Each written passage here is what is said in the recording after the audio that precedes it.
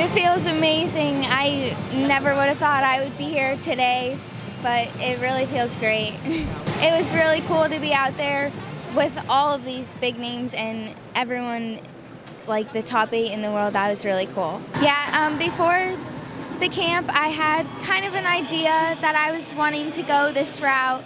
And then after camp, they started inviting me to national team camps and kind of like getting me ready, like up to the quota points and stuff, because it's all different, and getting my routines like up to date and all that. And then I did the American Classic at the ranch to qualify me for Secret Classic and P&Gs, and then this brought me here today. Just think about one thing at a time, stay calm, and try to find my landings a little bit.